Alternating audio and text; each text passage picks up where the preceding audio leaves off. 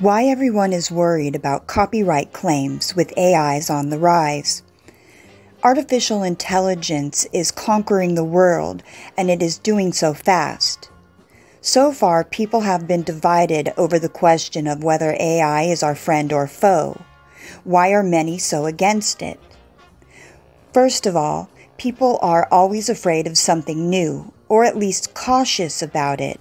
That is a natural human reaction. Second, AIs have started stealing people's jobs, and the future looks dim for some.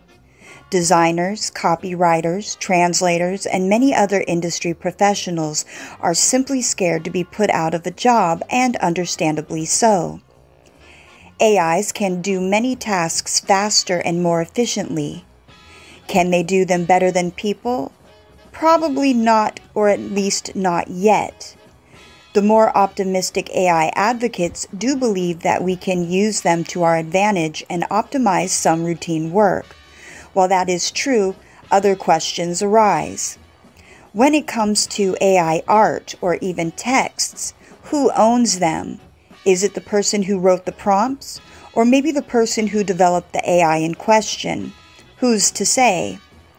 As of there is no definitive answer.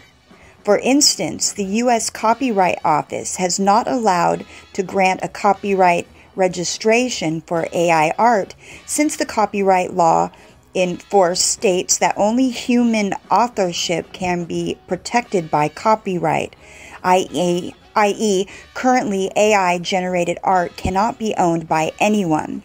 However, this is only one of the cases in one of the countries. Who knows what the copyright authorities decide in Australia or Brazil? Until some legislation is introduced and properly regulated in each country, this uncertainty will only make everyone worry more.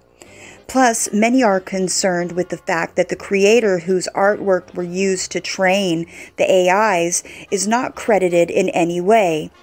If these AIs are used for commercial purposes, not giving any credit to the artist does seem unfair, doesn't it? Another issue is the commercial use itself. People are debating whether it should be allowed at all, and if it was, how it should be regulated. A lot of petitions on the topic have recently seen the light of day. Of course, the AI debate will need some time and effort from all the involved parties to get resolved peacefully. Let's just keep calm and hope for a brighter future for all, shall we?